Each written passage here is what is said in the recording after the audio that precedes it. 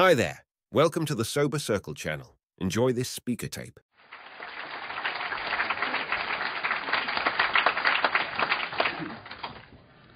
Thank you, Bill, and good morning, everybody. My name's Don Major, and I'm an alcoholic. And I truly am grateful to be here this morning, more so than I usually am giving an AA talk, because I don't have to go back and go to work tomorrow. But there are other reasons why I'm probably more grateful than usual. And Lee, thank you so much for whatever misguided reason had you include me with this group, because I'm truly not kidding. I've never been with a group of people who are so powerful and have been so important in my life. You guys have got 6 or 7 Saturday night speakers spread out the weekend here, you know. And you know, what I do know is that I probably can't feel equal to this group, even with divine intervention.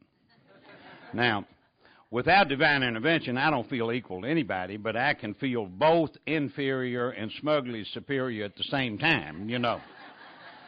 But even with divine intervention, I'm not sure that I belong in this group. And, you know, I've heard the things from all these wonderful folks this weekend that I've heard before, and I guess if there's one word that I keep hearing and I keep hearing, it's action.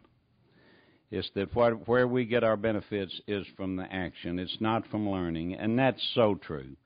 By the grace of God, my sobriety date's April 9th of 1981, and I'm not, when I get in trouble today, and God knows I get in trouble. In fact, I've been in a bad place here lately. When I get in trouble, it's not some sort of new, sophisticated, spiritual truth that I need to discover that's going to get me out of trouble. What I need to do is go to more meetings, talk to my sponsor, maybe do a little written inventory, do the exact same things that I needed to do when I was 30 days sober. You know, I need to go right back and take that action. And I want to especially thank this one of the beautiful red-headed women on the front row, Linda and Bob Vazans. We've known for a long time, and out of the corner of my eye, I started to introduce Linda as my wife this morning. But my wife, Sharon, is the redhead in the teal blue. And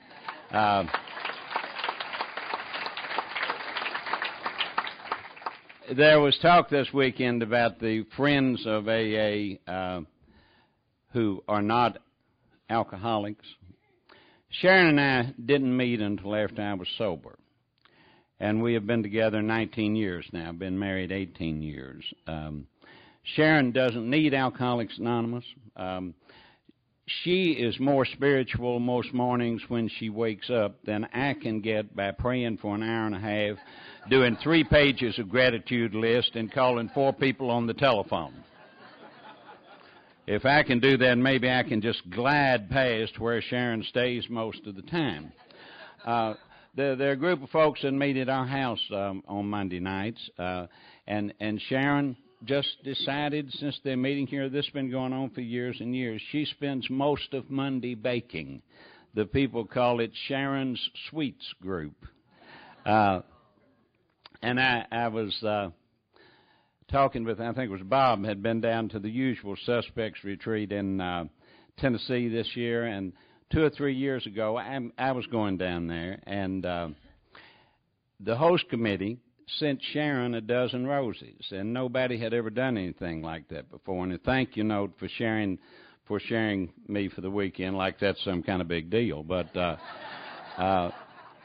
we were both moved by it, and we got to thinking about it. And at that time, we had been together 16 years, and we calculated that in that 16 years, I had left her about 300 weekends to go do something for Alcoholics Anonymous, and this beautiful woman has never complained, which means she is either a saint, glad to get rid of my butt, or both. So, well, you know, I frequently start my talk by talking about how much divine intervention I need, and that is absolutely right. That's the bad news. I need a bunch of divine intervention. The good news is I found out that it's pretty easy to get when I'll stick with you folks and with these 12 steps that are a program of recovery.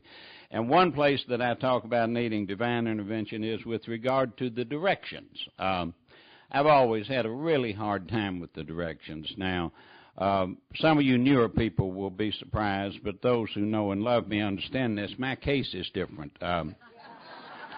It always has been, and there's a little fella inside me, and he and I are the world's greatest experts on everything.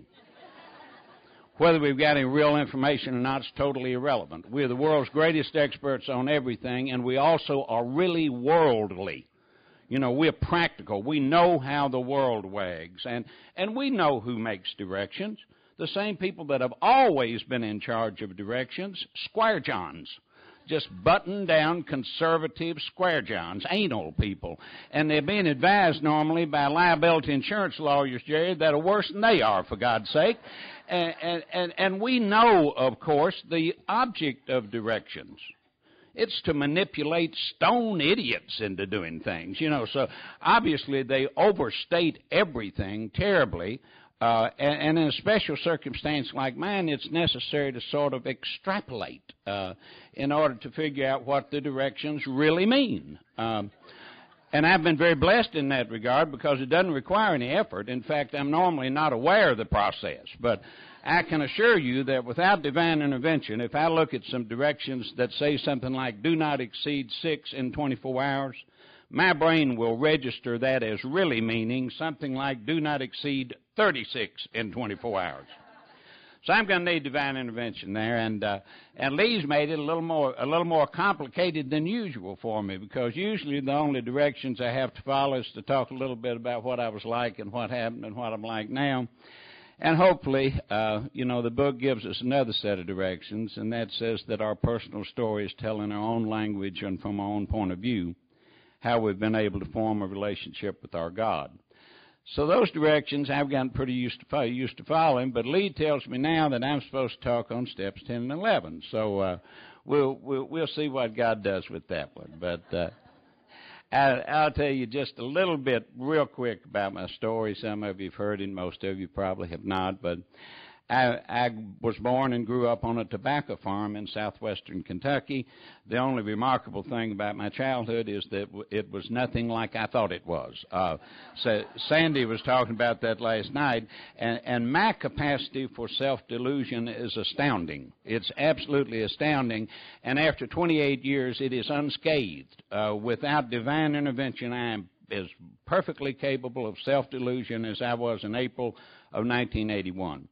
Until I got sober at 37 years old, I would have passed any lie detector test on earth when I told you the saga. And it wasn't just a story, it was a saga. And my God, it was interesting and romantic. And it was all about how by my iron will and my sterling intellect, I had pulled myself up by the bootstraps from the depths of poverty to those staggering heights I'd reached. And I was so sincere that I would usually have you and me both crying before I was halfway done with it. And I wasn't sober a week when I realized that was really a bunch of crap. We weren't even poor. In fact, we weren't anywhere close to poor. We were middle-class farming people who had everything we needed and most of the things we wanted. And as far as the heights go, they were a whole lot more staggering than they were high.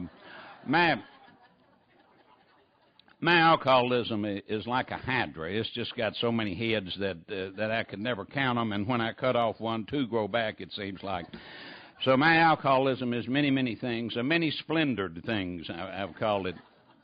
But on those staggering heights and that depths of poverty, one thing that my alcoholism clearly is a disease of superlatives. And what that means is that without divine intervention, I won't think in terms of even good and bad.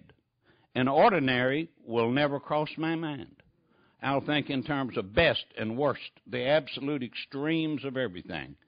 And the truth is that both drunk and sober, I've probably been a whole lot more just plain old ordinary garden variety than my ego's ever been able to stand. But at any rate, what was really going on when I was a kid in the early part of my life was the selfishness and self-centeredness that the book talks about. I believe my alcoholism begins with that ego disorder. that's been with me as far back as I can remember. That obsession with myself, that obsession with how I believe I stack up against other people in this world. Letting how I feel now be the most important thing in the universe to me. And I'm still that way today without divine intervention. Without divine intervention, I can give lip service to something being more important than how I feel. I can even act for a little while like something might be more important than how I feel. But if I haven't done what's necessary to let the light shine into my soul, believe me, that's a smokescreen. I will wind up letting how I feel be the most important thing in this universe. And that obsession with myself had the only result that I believe it can have with a human being. As far as I can remember, I had pain and emptiness inside myself. I couldn't stand the way I felt inside myself without either running or trying to stuff something in there, or both. And I made it through the first 12 or 13 years of my life trying to stay a half a step ahead of a screaming fit by keeping all the balls juggled and the lights flashing and the smoke shooting out and the mirrors doing their job to keep you from seeing what I was and me for having to look at what I was and what I wasn't. I got drunk when I was 12 or 13, same as many of us. A lot of trouble, puked, blacked out, woke up the next morning, had a terrible hangover, swore all the Baptists were right and I would never do it again. Couldn't have been more sincere, was fairly effective, was nearly a week till I got drunk the second time. And the reason I got drunk the second time, same reason I got drunk the 2000th time, because for a few minutes on my way to puking and so on, I had passed through a right pleasant neighborhood.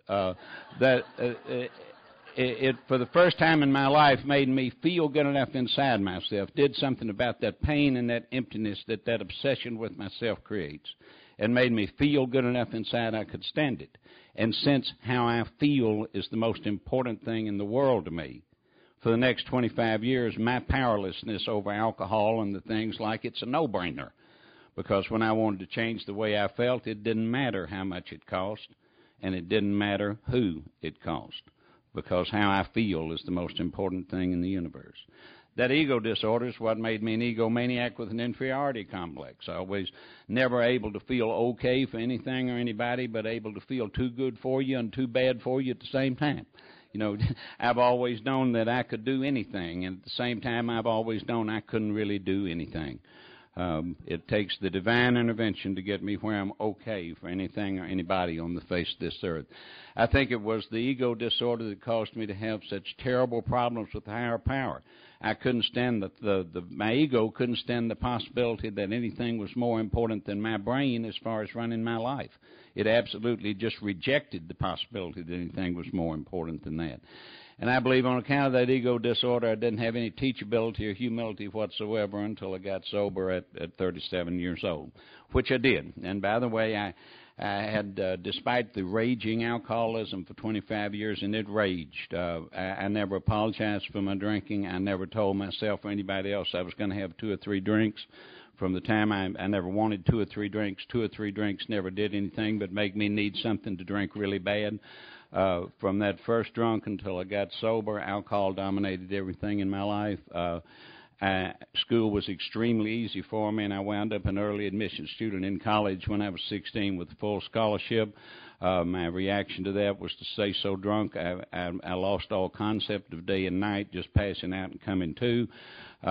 Blew the scholarship, went to work for 7.5 years, worked full-time, drank full-time, went to school full-time, and somehow finished undergraduate in law school. Have no idea how that happened. When I look back on those 8 years, it's just a whirling gray mass of alcoholic insanity. I don't have a handful of concrete memories of it. Practiced law for 10 years in Louisville from 1968 to 1978, criminal defense law with a pretty good little bit of success. Drove a car off the road at 130 miles an hour full of scotch, cocaine, quaaludes, speed, and vodka. Did an awful lot of bad things to my body, lost my urinary function for a year.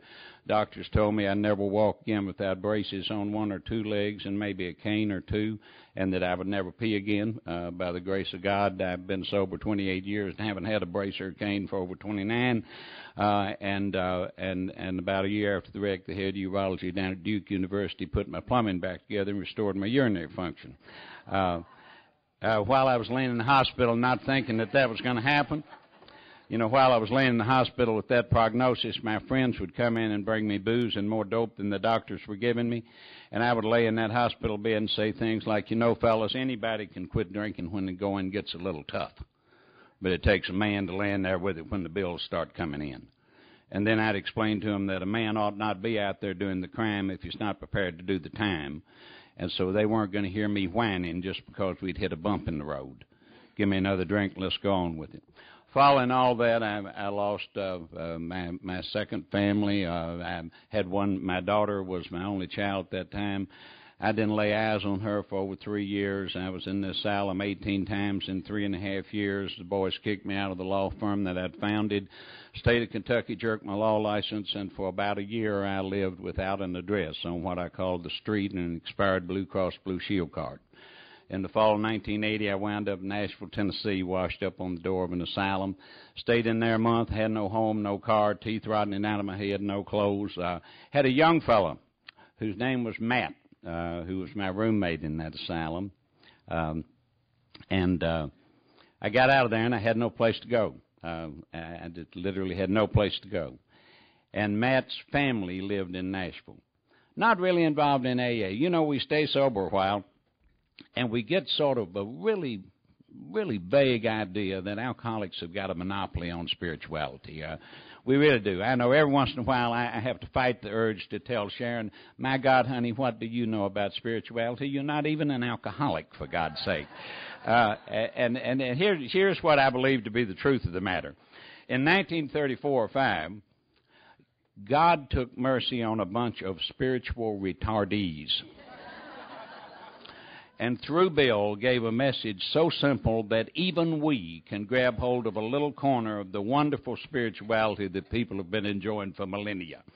But those wonderful people felt sorry for me and said, Don, why don't you come stay with us a few days? And I went and lived with those people for a year. I didn't stay straight for the first 6 months. Got sober in April of 81, but through some miracles. The big miracle being God giving me the first little bit of teachability or humility I'd ever had in my life. The first willingness to do some things that were suggested, even though I didn't understand them, I didn't agree with them, I didn't think they would work, and I certainly didn't want to do them.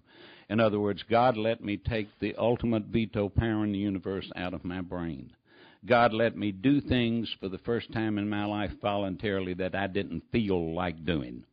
You see, without divine intervention, I think what I think, feel, and believe is the center of the universe. And if we're going to change me, we've got to find some switches, some knobs inside me to get me adjusted so I think, feel, and believe differently. Right today, if I wake up and don't feel like doing what I know in my heart is that next stitch that God wants me to take in whatever pattern God is making, and I don't feel like it, without divine intervention, it doesn't cross my mind to go ahead and do it anyway.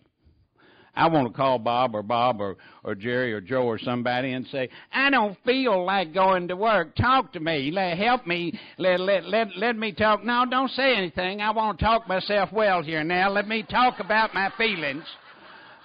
Let me talk about my feelings so that we can get me fixed so that I feel like going to work. Well, what difference does it make whether I feel like going to work? I got to go to work, for God's sake.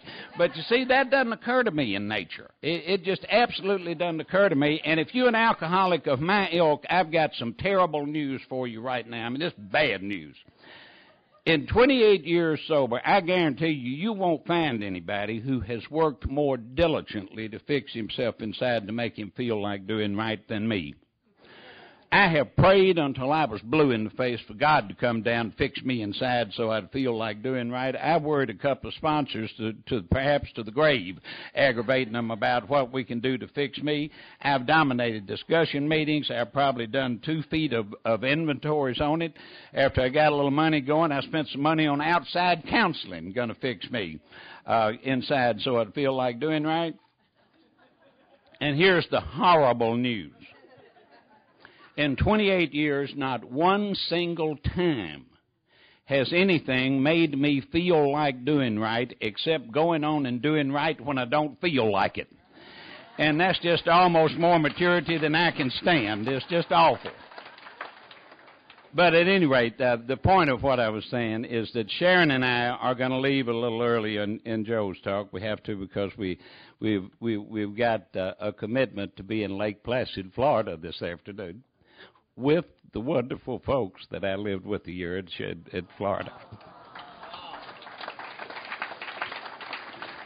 And that's just beautiful that I get to see them. And we have maintained a loving relationship, although we haven't seen one another much for 26 years. We have maintained a loving relationship. But at any rate, I got my law license back through miracles, just as a byproduct of steps 8 and 9. Never thought I'd get a law license back. Didn't want a law license back. I didn't. If I could have gotten a job working at a convenience store in Nashville at minimum wage, I would never have gone back to Louisville to practice law. I was too scared, and I want to tell you something. I don't think it was paranoia. From 26 years from the time I went back to Louisville, I want to tell you, I think my reasons for not going back to Louisville were sound. I believe God poured oil on the troubled waters of my past. And I'm just going to tell you real quickly, and something happened with step 6 and 7. I love 6 and 7, and Bob is one of my, he's one of my true heroes. So many of my heroes are here, but Bob Bazan's was a big piece of my 6 and 7 part. And in May of 1990, 19 years ago this month, something began to happen. I began to realize, okay, and words are so important to me in sobriety, like realize. I thought that was the same thing as knowing something. Hey, realize is a form of the word real. When I have realized something, that literally means it has become real inside me. The stuff I've known for 30 years that I haven't realized. And I began to realize some things about step 6 and 7 that I hadn't before, that it's not where I try to fix myself.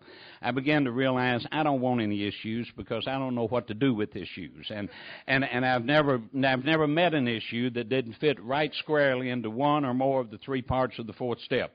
It involves resentment, fear, sex, or some combination of them.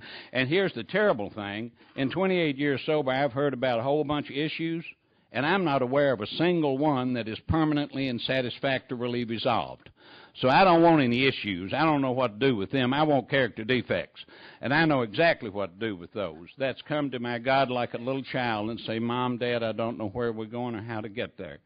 But I'm going to try to quit figuring out the pattern and listen to that little spark of the divine in me and take that next stitch. You see, my brain wants to tell me that my job is the pattern.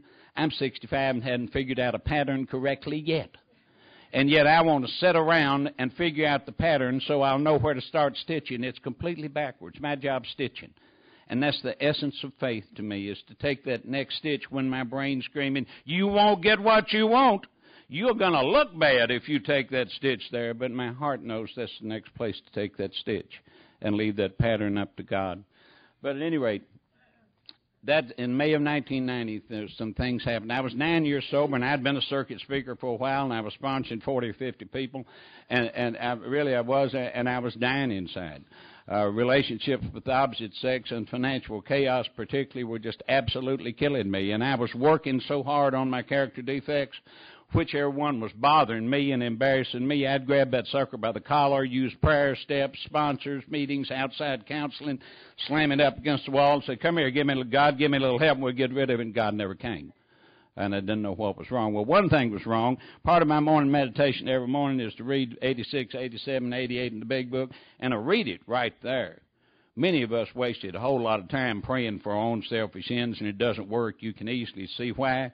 Took me 9 years to realize that when I'm praying for a character defect to be gone because I want it gone, I might as well be praying for a bright red Ferrari because I'm praying for my own selfish ends.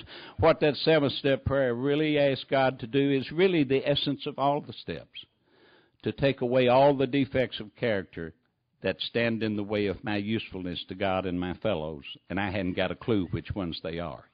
You see, my problem with perfection is not what I thought it was. I thought it was my inability to attain it, and I certainly am unable to attain perfection. But that never matters. We never get there. My problem with perfection is my inability to recognize it. If God gave me the power to become anything or anybody I ought to be right now, I would be like a blind dog in a butcher shop.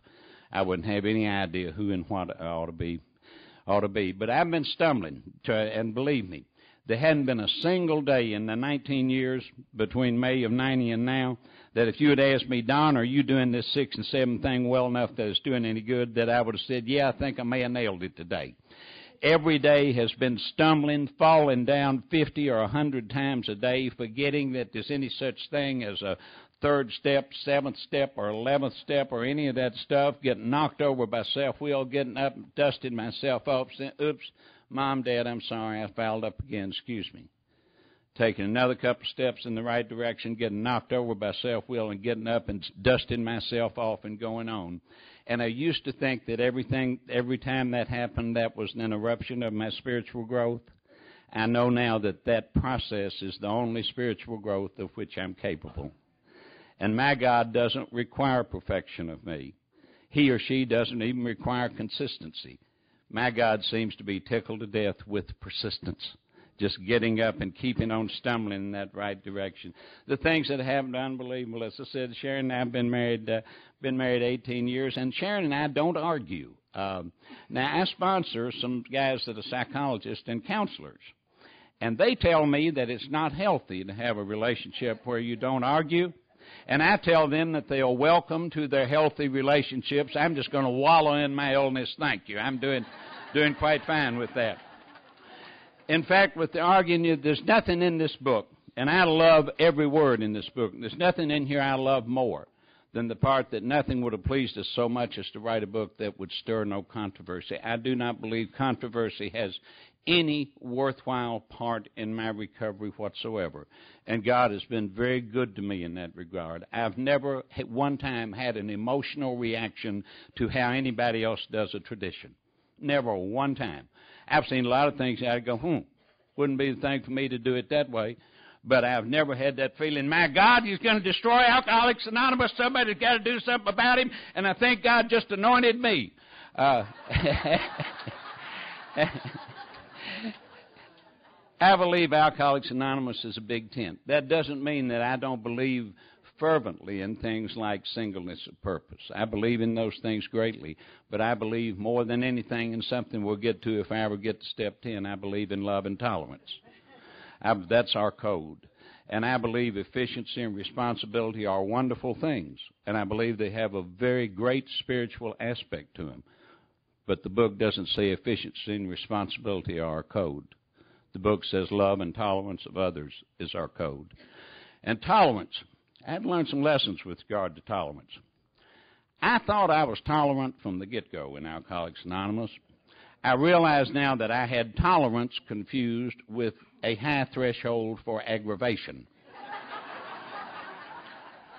I thought as long as what you were doing was sort of irritating to me, but I could shrug it off and go on, that was being tolerant. I realize now that tolerance is not an issue until I find the situation intolerable. Till every fiber of my being screams, my God, that's awful. We can't put up with this under any circumstances. That's when tolerance becomes an issue. It's just like forgiveness. If you cut me off in traffic, or you maybe don't come up and hug me or say something that makes me think you didn't enjoy my talk, I'll be a lot more comfortable if I forgive you. But I don't have to forgive you. I'm not going to die over that. I may be uncomfortable for half an hour, and then I may think about it a little bit for a day or two, but that's not going to kill me. But really, it's not. On the other hand, you molest my child. You steal my retirement. You kill one of my loved ones, and I better forgive you. All I have to forgive is the unforgivable, and all I have to tolerate is the intolerable. You see, I thought I was a greatly forgiving person because I was, up to a line, I was gracious and I'd forgive you and go right on. But if you stepped over that line, damn you, I'd not even try to forgive. And I realize now that as long as I'm there, I'm not partially forgiving. I'm totally unforgiving because I have reserved to myself the areas in which to forgive. Behind that, I learned another great lesson. Forgiveness is not a feeling. Forgiveness is my action. If I act out forgiveness to you, I have forgiven you regardless of what's going on in my brain and my gut. You see, I thought it again. I think it's all about what I feel. But at the end of the meeting this morning, we'll join hands and say the Lord's Prayer. And I'll ask God to forgive me by precisely the same standard that I forgive my fellow man. Well, it would be nice this morning if God's thinking, you know, Don's always been a nice guy, and I really like him. And it's been a real joy to me to save his life and give him all these wonderful things in the last 28 years of sobriety. That'd be nice.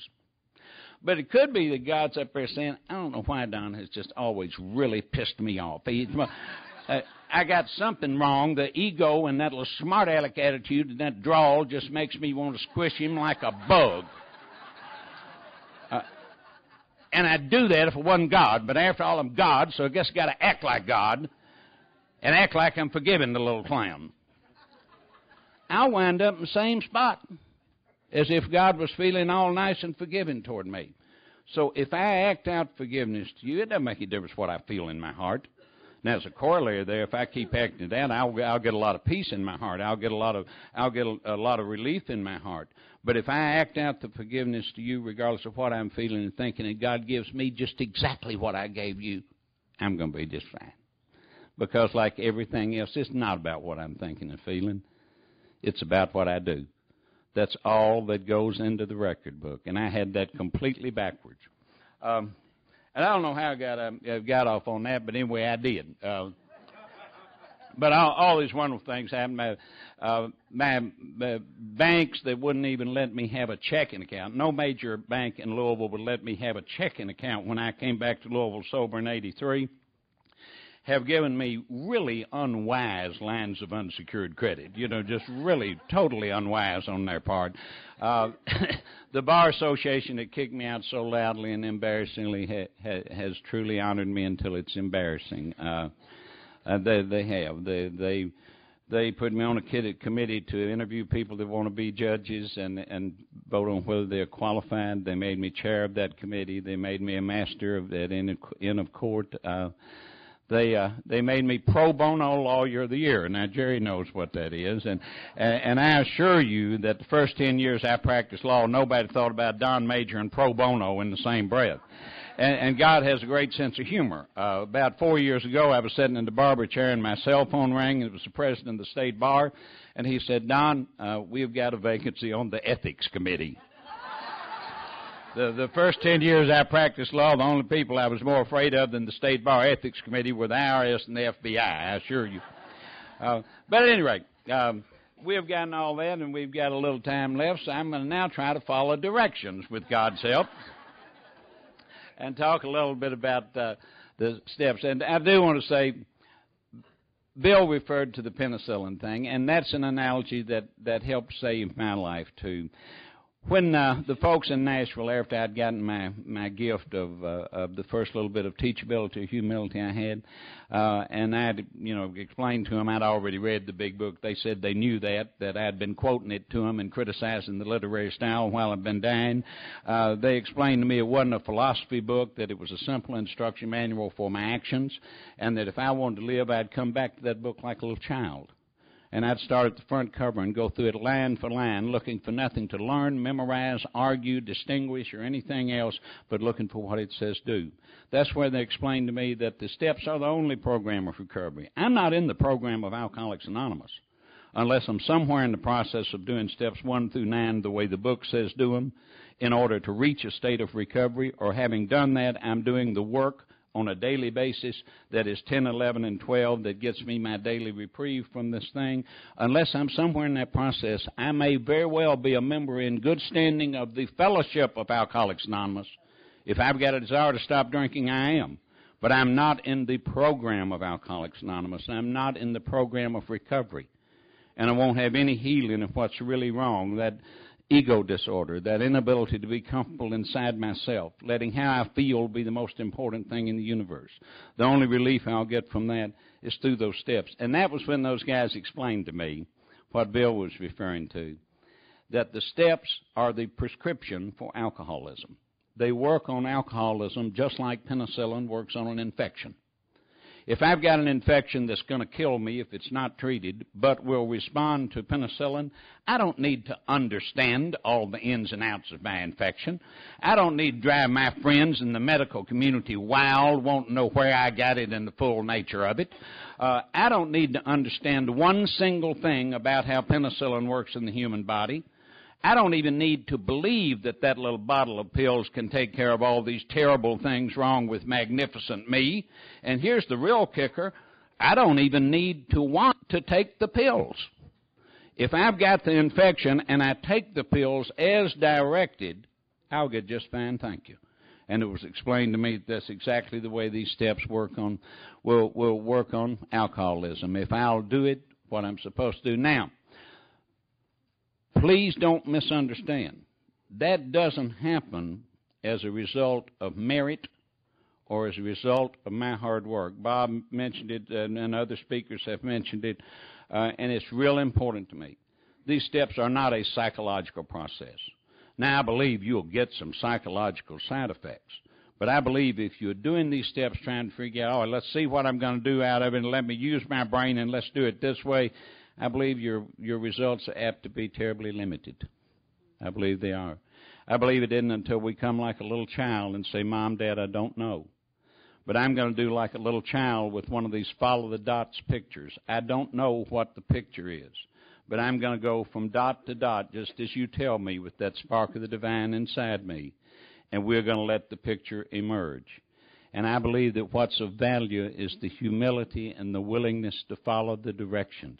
It isn't my brain that does it. I went to church. My original sponsor was Cherry Carpenter from Nashville, Tennessee, and I went to Cherry when I was about 3 or 4 months old and said, Cherry, it's not working. I'm trying to pray in the morning. My brain's spinning. I can't remember the last word. I just tried to pray, and I tried to look at the meditation books, and I can't remember the last word I just tried to read, and it's not working. And Cherry said, Don, I don't know whether you're ever going to get this or not. He said, let's examine this deal with regard to the prayer. Are you under the impression that God is unaware of your needs unless you articulate it precisely? He said, actually, Don, I believe in your case it's far more malignant than that. I think you actually believe you're going to persuade God to do something God wouldn't do otherwise if you state it convincingly enough. He said, you dummy, the only thing that's of any value whatsoever is your willingness to humble yourself before your God and say please and thank you. It doesn't make any difference whether your brain lets you remember the last word or not. And he said, with regard to these meditation books, haven't you gotten it through your head yet? You're not going to learn anything that's going to help you. That this deal is not a learning process, it's a doing process. Said the only thing that's of value is your willingness to take the time and the effort to open up those books when you really don't want to, when your brain's just spinning and when you got all your big deals going on and you know you need to be doing all other things. The exercise of the humility of doing the action is what's of value. And I believe that with all my heart. Cherry taught me that the first 9 steps are the entire program of recovery. That once we have done the first 9 steps, we should be at a state of recovery.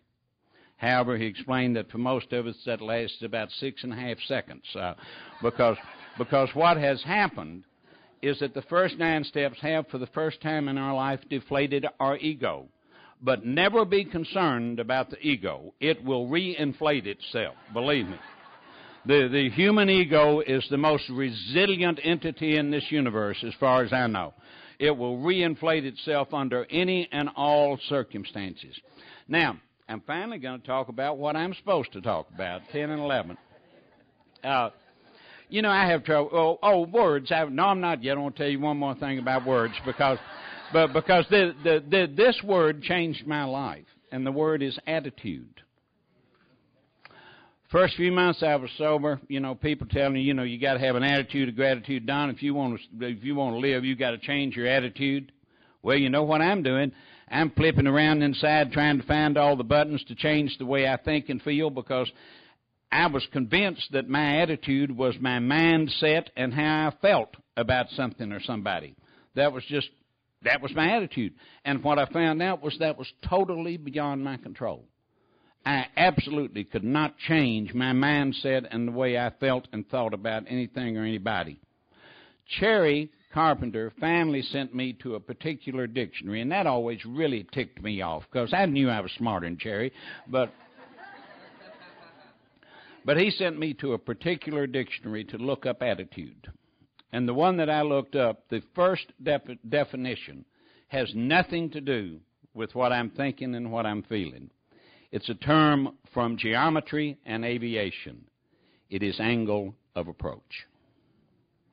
And my angle of approach toward you or anything else in this world doesn't have anything to do with what I'm thinking or feeling. It's how I act toward you or anything else in this world. Now, the magic in that was that in that instant, my attitude went from something totally beyond my control to something totally within my control. Regardless of what was going on with my mind and my heart, I could act right. I could do the angle of approach that was correct. Now, but step 10, I will tell you that I have a lot of trouble reading the big book. And it's not because I have trouble reading.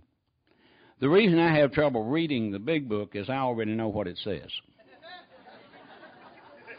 And if you already know what something says, there's not much chance you're going to get a whole lot out of it.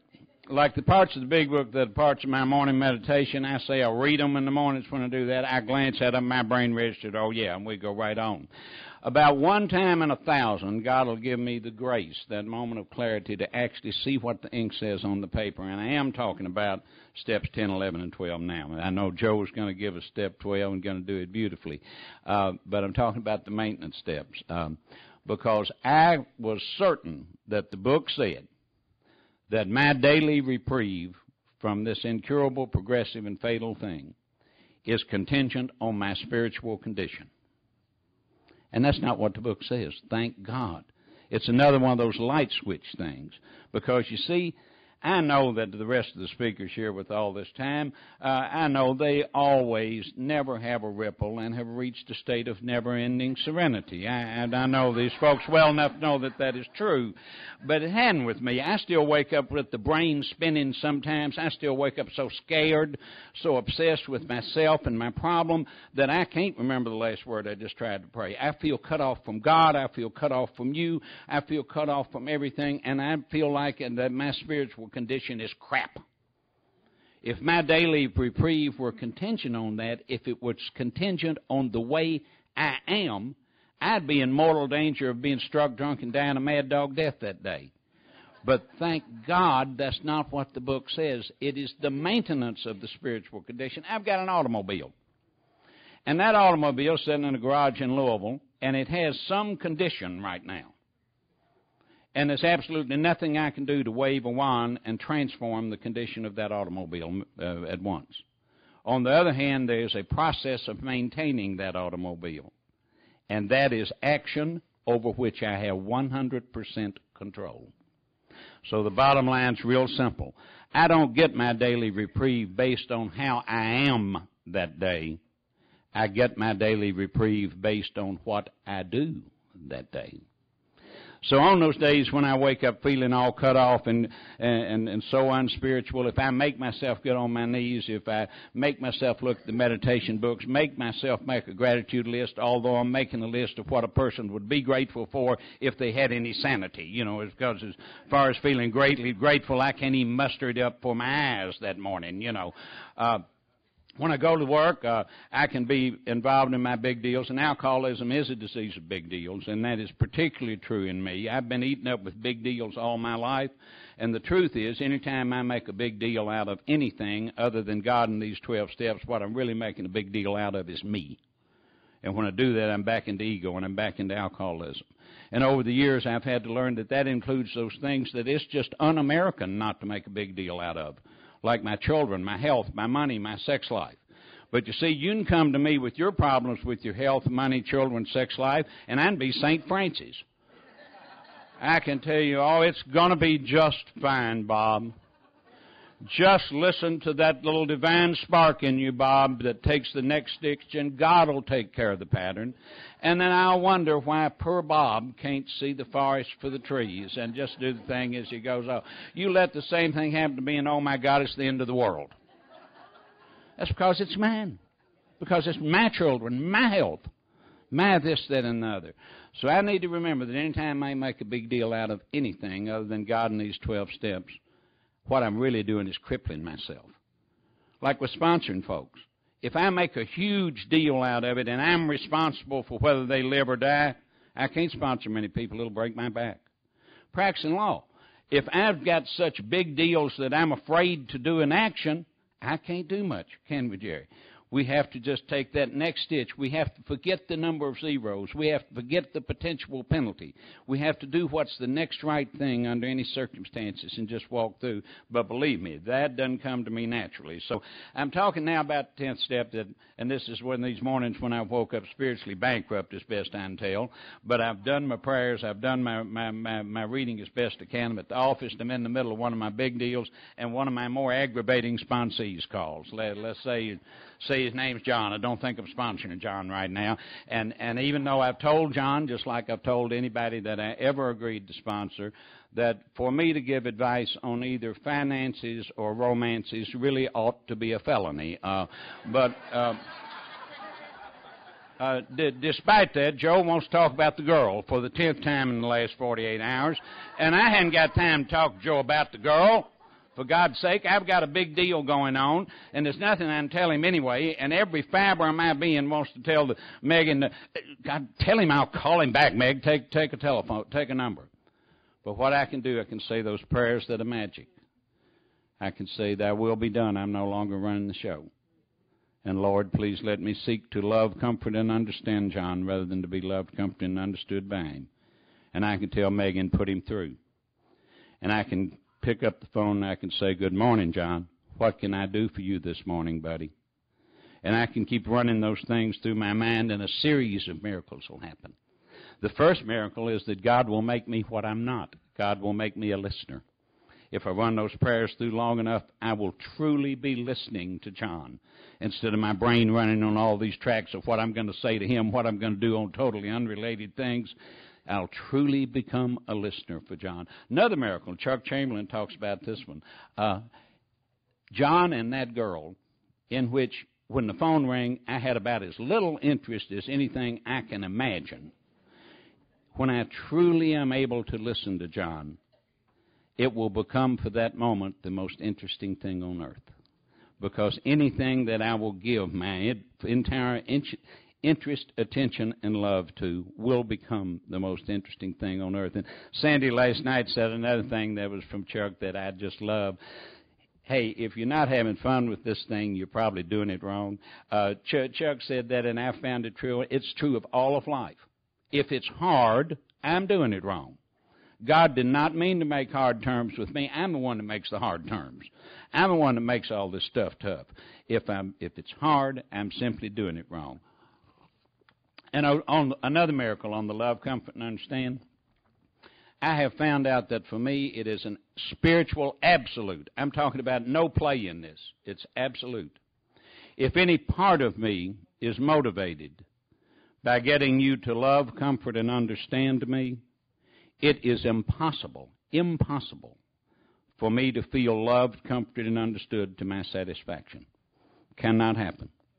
If you do precisely what I thought I wanted you to do before you're finished, I will have changed that. And even if I don't get it changed in time, I'll find out that doesn't even make a dent on that hole in my belly that I'm trying to fill up with you. See, when I try to fill up that hole in my belly with people, places, things, situations, anything, it doesn't make any difference how those things work out. The spiritual mistake is I've tried to seek my comfort in things that will not support my comfort. Until I realize that, it simply won't work for me. But at any rate, and I'm going through that day at noon. There's a meeting at a little token club where my home group, the Calm Down meeting, is on. The Calm Down group is on Wednesdays. And I know everybody practically goes to that meeting. The acoustics are terrible. As Joe over there knows, well, I can't hear thunder anyway. I can't understand one word out of five that's said in there. Great big discussion meeting in a big Barney room. Doesn't matter because I know them all. I've heard what they were going to say anyway. And I'm real busy. I've got my big deals going on. And clearly it'd be stupid to go to the meeting. And make me myself go to the meeting anyway. I remember what my friend Billy Hogue and I say to one another, that we are too busy not to go to meetings. We are too busy not to go to meetings. There's something about AA meetings that somehow magically expands time and energy. I'm not at all sure how that works, but that works some sort of magic way. And I go to that meeting with the right question. See, the wrong question for me is always, what am I getting out of this? Let me tell you why that's the wrong question. I don't care what it is I ask it about. You let me ask it and give it about 30 seconds deep thought, and the answer is not enough. So it's just the wrong question. And it's the same paradox as on the love, comfort, and understand. The only time it is possible for me to feel like I'm getting what I want to get out of something is when I've laid aside my demands to get anything out of it, and I'm truly trying to see what I can bring to it. And then that same miracle happens with the love, comfort, and understand. When I can get that to work, I will wind up loved, comforted, and understood beyond my wildest dreams. Of course, what happens, I like that, and I say, I think I'll hold on to that a little while. It's gone as soon as I try to hold on to it. So I have to start over again. The same with that. That's when I get something out of things, is when I've laid that aside.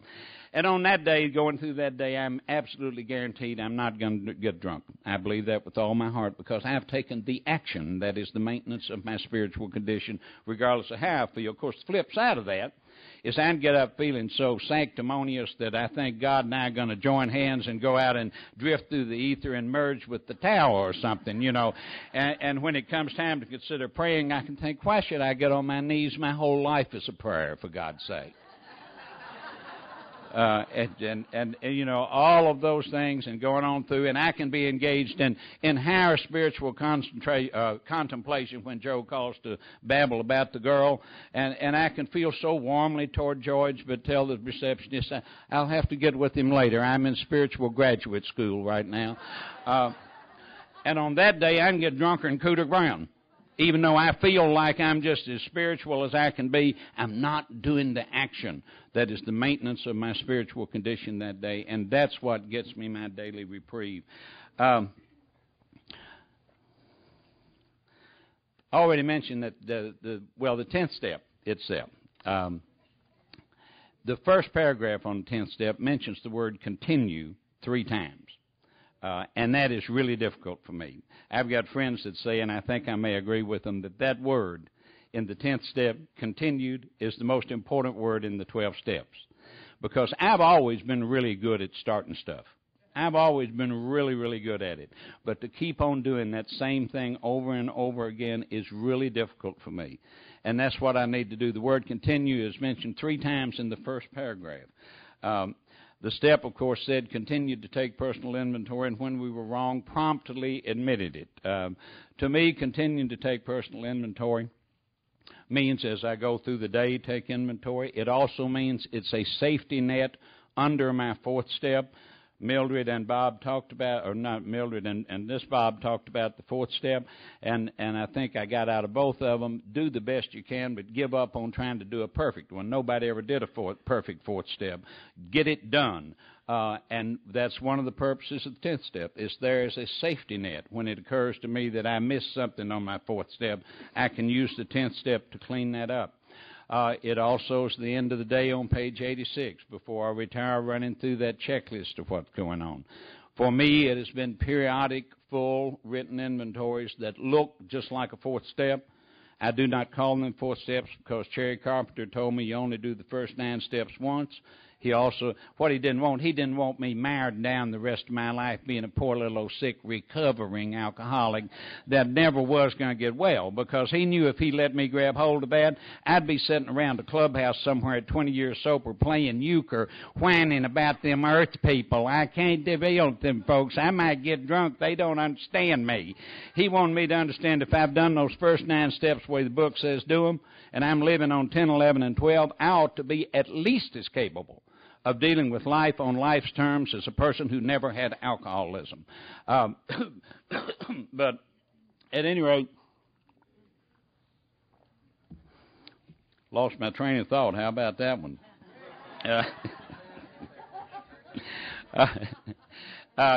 Something else Cherry told me about step 10 is that the word promptly, on admitting that I was wrong, is only there for my comfort. He said, if I want to be comfortable eventually, I can eventually admit I'm wrong.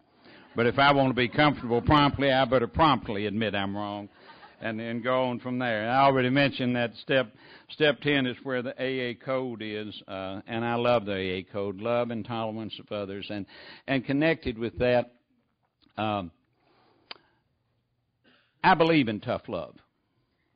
And Sharon can tell you, sometimes I'll do tough love. But if I've got any doubt whatsoever whether what is appropriate is tough love or kindness, I'm going to err on the side of kindness. I simply am. I think that's the tone of the book. And I guess the bottom line is I would rather have on my tombstone, Don was kind, than to have on my tombstone, Don didn't take any crap. I just a whole lot rather have on there, Don was kind. Step 11, absolutely love Step 11 to death up until May of 1990 when I fell totally in love with Step 6 and 7. Step 11 was where it was with me, just absolutely where it was. When I first began to come to believe, I remember asking Cherry, how do I start this conscience? Sought to improve, sought through prayer and meditation to improve our conscious contact with God, praying only for knowledge of His will for us, the power to carry it out. So I asked Cherry, how do I begin in a day trying, and how and when do I begin trying to get this conscious contact going? And he said, Don, it says here in the book, says, on awakening, where you think about the 24 hours here, and we ask God to direct our thinking, especially that it be divorced from self-pity, dishonest, or self-seeking motives. And this is exactly what Cherry told me. I'm not trying to be gross or tacky.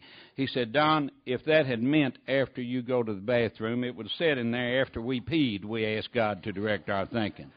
He said, it doesn't say that. It says on awakening. And it says, you better train yourself to run through your head as soon as your eyes fly open. God, please direct my thinking, especially let it be divorced from self-pity, dishonest, or self-seeking motives. And he said there are a couple of really good reasons for that. He said the first one, that's what the book says do, and my God, you need to follow directions. He said the second one is that you are perfectly capable of getting crazy enough between the bed and the bathroom to ruin the rest of your life. So over the years, it has happened that sometime pretty darn soon after those eyes fly open, that goes through my head. I started getting on my knees and praying in April of 81 as a pure act, and as if thing had no idea it would work. Miracle, the second step began to happen. I began to come to believe. As far as I know, I haven't missed a morning or a night getting down there. That's thousands of mornings and nights that I've gotten down there every morning. Now, I'm not telling you that to tell you how good I am. I'm telling you that for an entirely different reason. At least half the time, I hadn't really wanted to. There have been a whole bunch of times when I could have gotten a written medical excuse that I didn't feel like getting down there. I've had a lot of surgery sober, and it hurts to roll out of those hospital beds and get on your knees. Whole bunch of times I could have gotten affidavits from lawyers and judges that I didn't have time to get down there. And then a lot of those mornings I was talking about when the brain's spinning and I'm scared to death, it's obvious to me it's not doing any good when I get down there. But I've gotten down there every morning, every night. Something's worked every single day. And I read part of my morning meditations, reading the seventh step prayer, the third step prayer, seventh step prayer, page 86, 87, and 88, and reading the prayer of St. Francis from page 99 in the 12 and 12. And that's where the 12 and 12 talks about the 11th step, so that's very much a part of my 11th step work. In fact, my 11th step daily prayers are, thy will be done, I'm no longer running the show, and Lord, please let me seek to love, comfort, and understand. I have done pretty darn well. I haven't missed a morning or night on the praying, and probably throughout my sobriety I've batted 700 or 800 on doing the morning stuff. I have to admit that here lately I've been in a slump, and I pay for it every time I do. Every time I get in a slump on doing my full morning reading and writing, I pay for it. I get more uncomfortable. But I've done pretty well with that throughout sobriety, and done pretty well with the end of the day, too, with running through my head that page 86 inventory. Where I have trouble is the other 98% of the 11th step. See, I think it's easy to get to thinking that the 11th step is just the morning and the evening. That's about 2% of it. 98% of it is carrying it through the day, and the book tells us exactly what to do. It says all day, every day, regardless of what's going on, we constantly remind ourselves we're no longer running the show. Now, why do you suppose that Bill used the word constantly remind ourselves? Do you suppose it is because we are constantly trying to run the show? I think in my case that's precisely why that word was used. And then the book puts it in quotation marks. There's no question I'm supposed to say that. Humbly saying to myself many times each day, thy will be done. Thy will be done. So my 11th step mantra is, thy will be done. I'm no longer running the show. Lord, please let me seek to love, comfort, and understand. And I already talked about the magic of those when I was talking about my phone call from old Joe about the girl. They are the most magic things in any human relations that I have ever found. When I will remember to say those before any human contact, whether it's waking my wife up with a kiss, talking to my child on the phone, dealing with a client, getting ready to argue a very difficult case in front of a forum where a lot of things is riding on it, if I will remember to run over and over through my mind, thy will be done, I'm no longer running the show, and let me seek to love, comfort, and understand here, rather than to be loved, comforted, and understood, it never goes wrong. Not always the way I'd want it to go, but it always works darn well. I found out God's a lot better lawyer than I. When I go down to that law office and try to look good and be honest, and be hardworking and try to outthink, outperform, and outmaneuver and make money and win cases and protect myself and cover my butt, I wind up in the snake pit every time. Just like Chuck Chamberlain says, I wind up in the snake pit.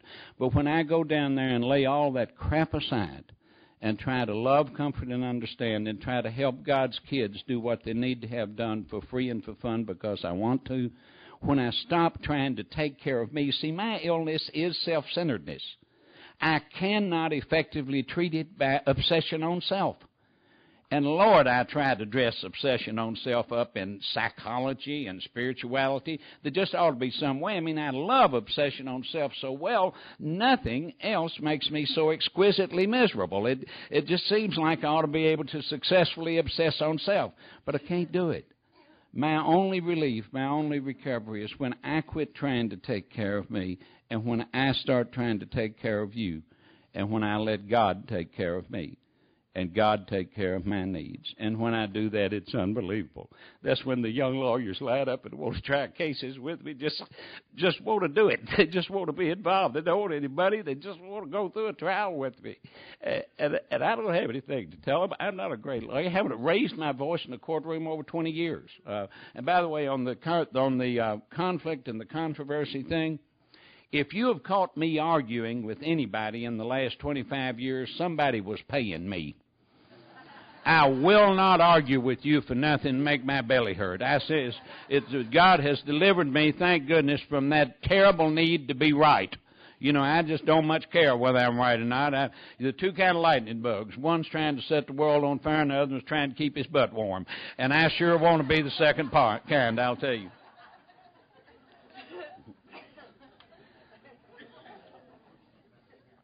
When I will do that, and to me the book is real clear that when I will go through the day saying thy will be done, I'm no longer running the show, and praying to love, comfort, and understand in my case, it is those things that I believe that the 11th step promises on page 88 are tied to.